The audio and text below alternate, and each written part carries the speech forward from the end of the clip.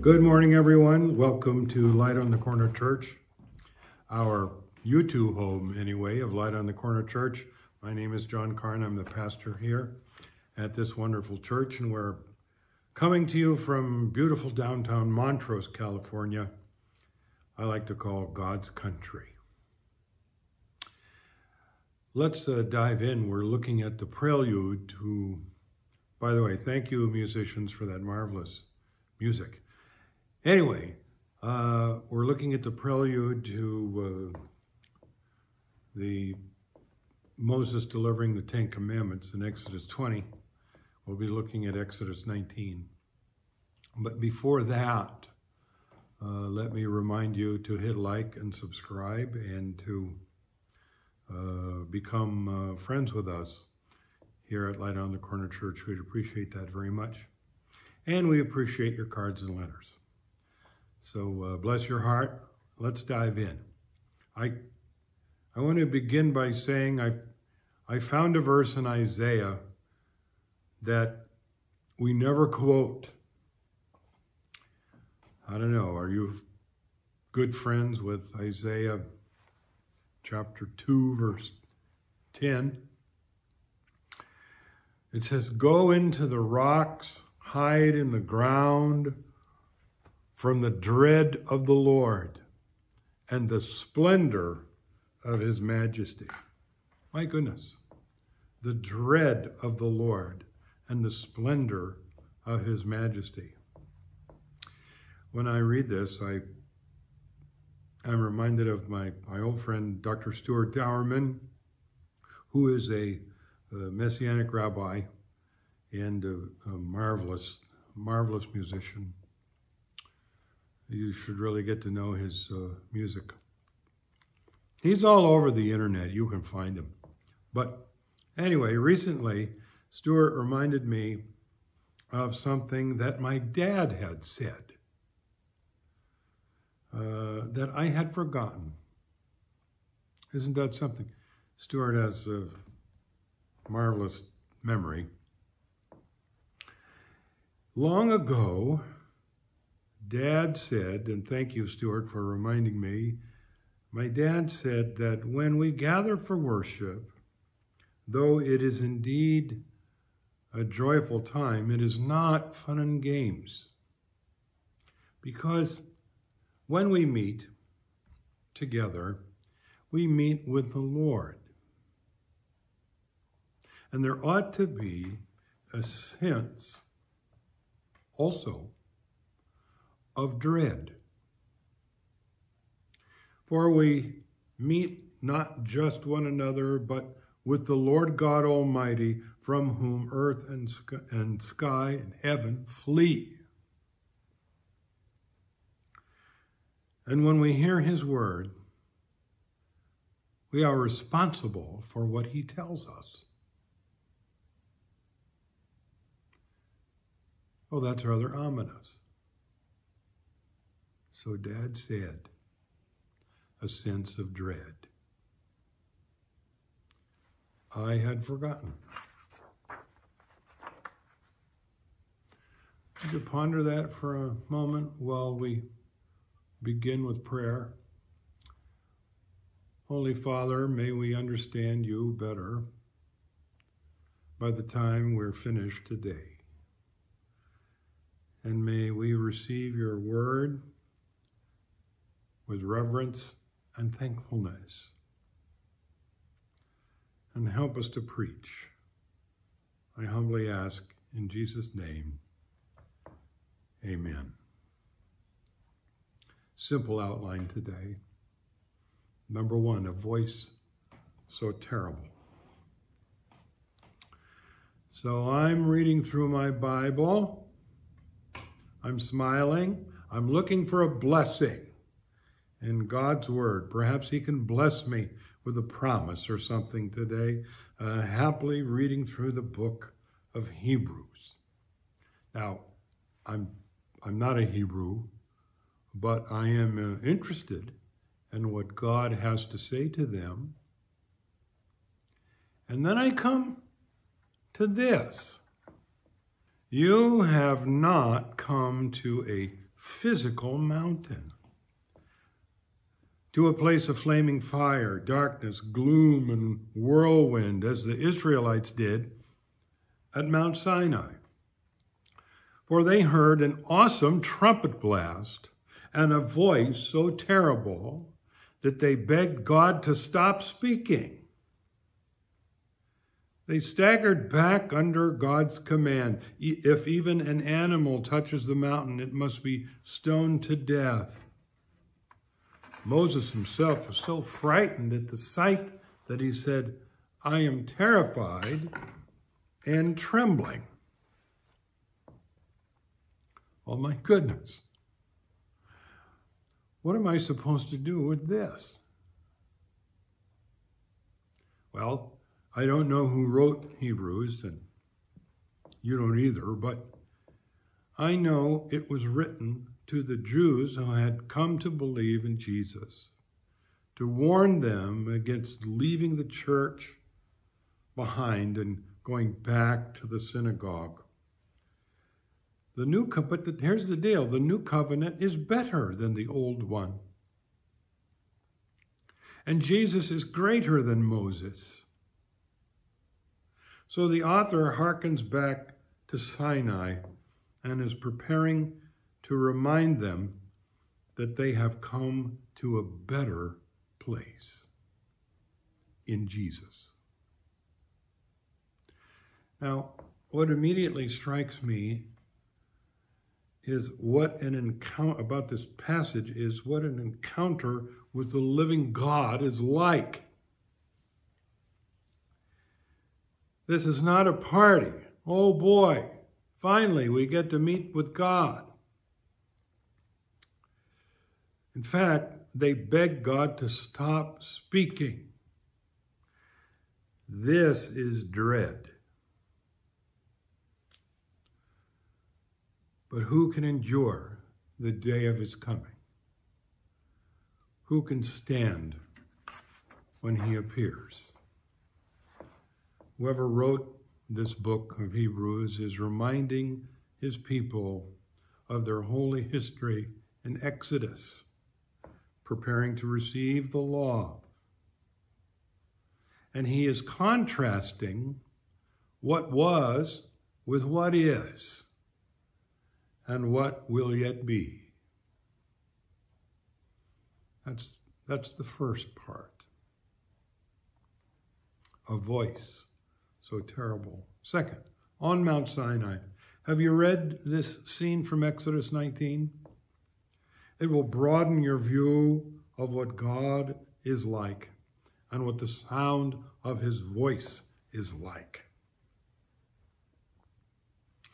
This is actually, this is what Hebrews 12 is based on, Exodus 19. Here are the children of Israel camped out in the foothills of Mount Sinai. We who live here in Montrose know something about the foothills. It's hard to find a street that is completely level. Right behind us are mountains. Everything around here is at a slant. We understand foothills. But now the children of Israel are camped in the foothills of Mount Sinai. And here's what the text says. On the morning of the third day, there was thunder and lightning, with a thick cloud over the mountain and a very loud trumpet blast. Everyone in the camp trembled. And then Moses led the people out of the camp to meet with God. And they stood at the foot of the mountain. Mount Sinai was covered with smoke because Yahweh, the Lord, descended on it in fire. The smoke billowed up from it like smoke from a furnace. And the whole mountain trembled violently. As the sound of the trumpet grew louder and louder, Moses spoke, and the voice of God answered him. A few verses later, the people cried out to Moses, "Speak to us yourself, and we will listen. But do not have God speak to us, or we will die." Lord, have mercy.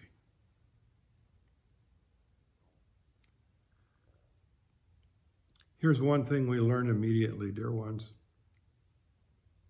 The voice, just the voice of God can kill you.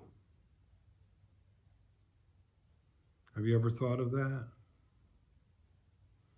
That's what the Israelites knew. And did you catch the sound when I read it? There was a very loud trumpet blast. From where? Where would that come from? Did the Israelites bring along their horn section to celebrate? No. A very loud trumpet blast echoed down from the mountain.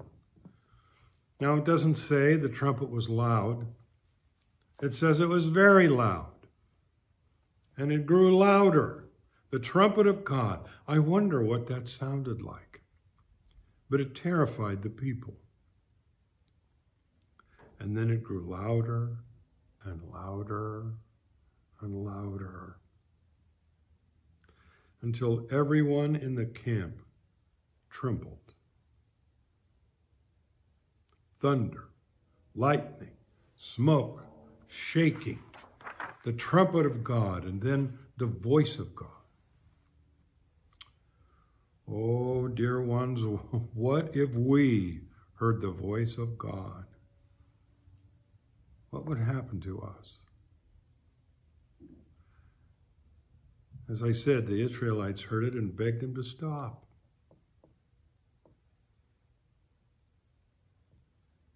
Dear ones, God is bigger than I think.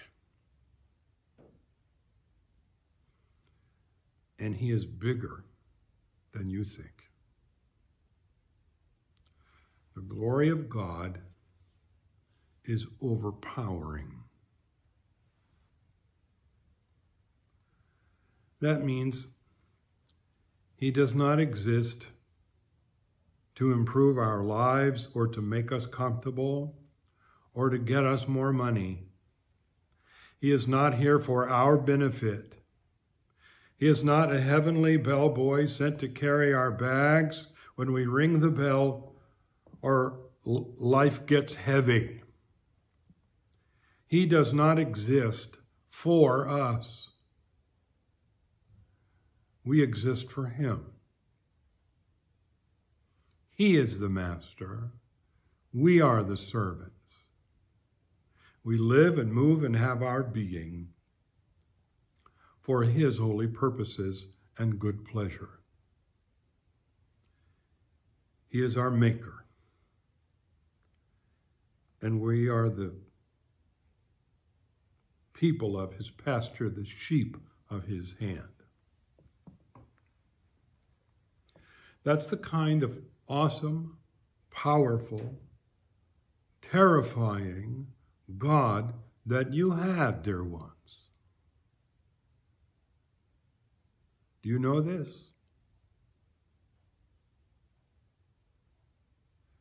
So that when he speaks, people fear that they might die.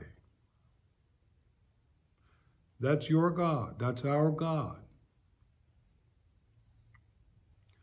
So I immediately say, thanks be to God that he is a God of love. And for some inexplicable reason, this Almighty God, who spoke the world into being, loves us. Praise his name. I don't understand it, but I rejoice in it.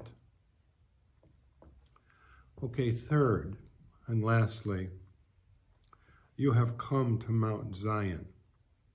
With Sinai in mind, the writer of Hebrews reminds our early believing Jewish brothers and sisters of this. No, he says, you have come to Mount Zion, the city of the living God, the heavenly Jerusalem, and to countless thousands of angels in a joyful gathering. You have come to the assembly of God's firstborn children, whose names are written in heaven. You have come to God himself, who is the judge over all things. You have come to the spirits of the righteous ones in heaven, who have now been made perfect. And you have come to Jesus, the one who mediates the new covenant between God and people, and to the sprinkled blood, which speaks of forgiveness instead of crying out for vengeance, like the blood of Abel. Be careful that you do not refuse to listen to the one who is speaking. For if the people of Israel did not escape when they refused to listen to Moses, the earthly messenger, we will certainly not escape if we reject the one who speaks to us from heaven.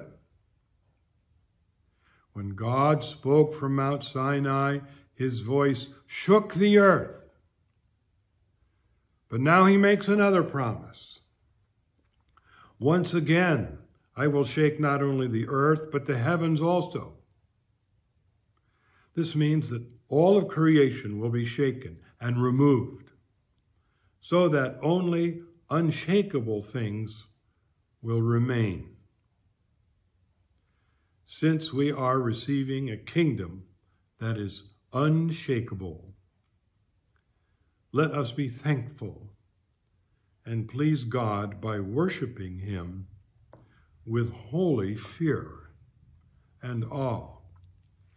For our God is a devouring fire. Do you believe this?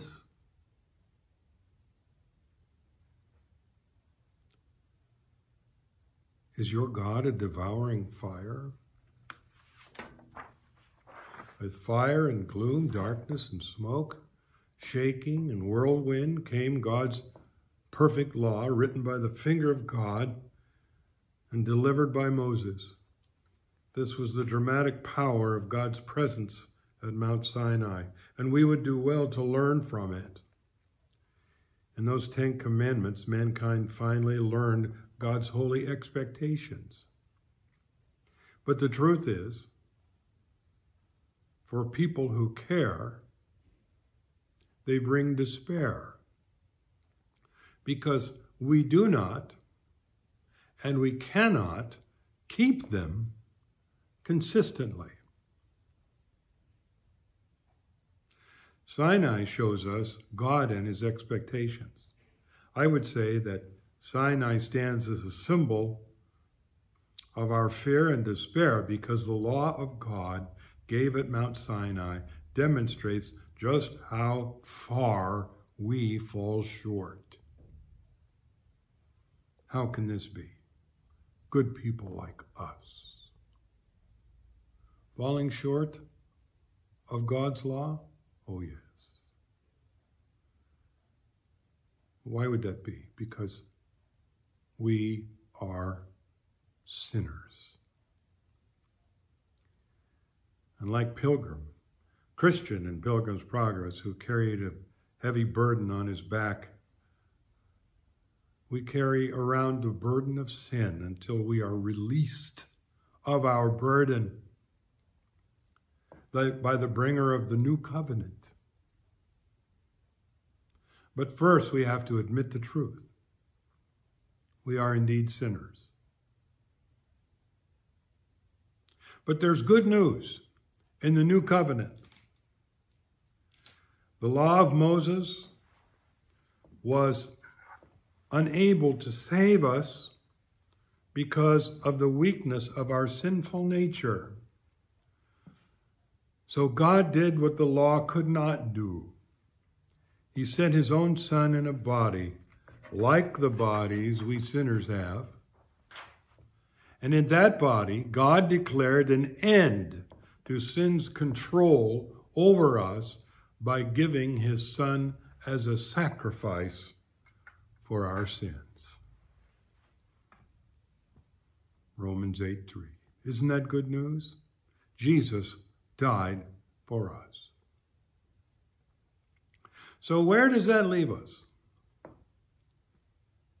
Hebrews has a helpful warning for Jew and Gentile alike. We should pay attention to it. For if the people of Israel did not escape when they refused to listen to Moses, the earthly messenger, we will certainly not escape if we reject the one who speaks to us from heaven. Sobering words. Let me close with this story. It's one I bet you haven't heard. One night, British evangelist,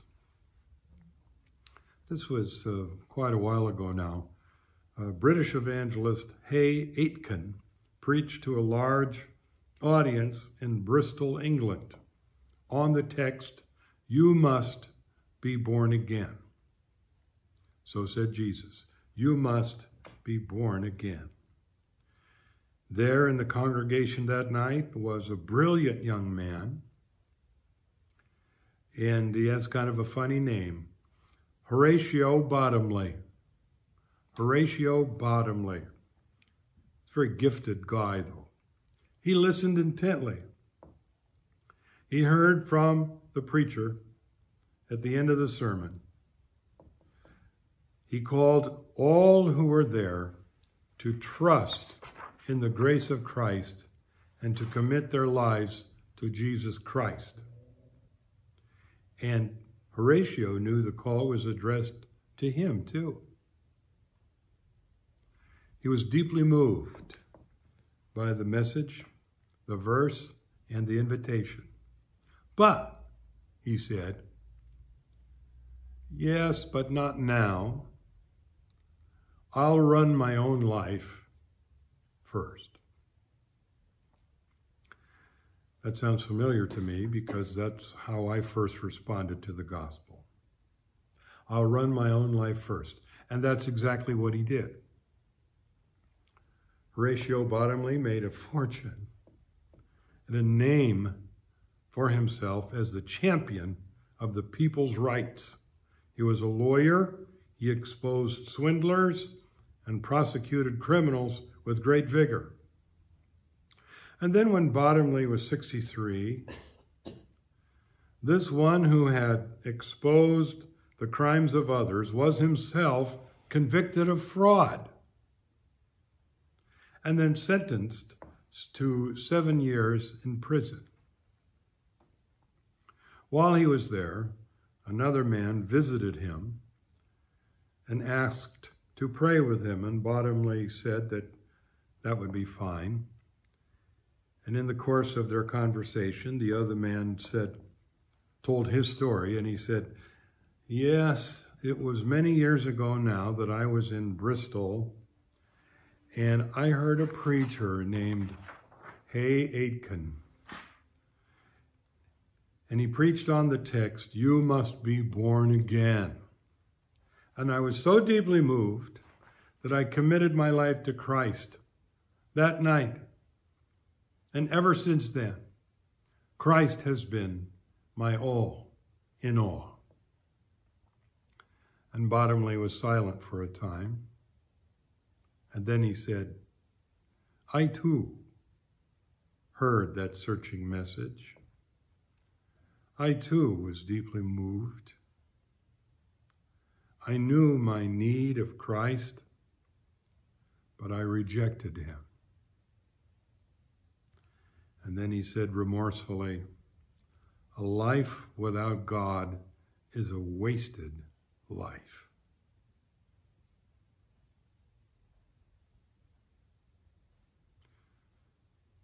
Dear ones, the Bible says we will certainly not escape if we reject the one who speaks to us from heaven.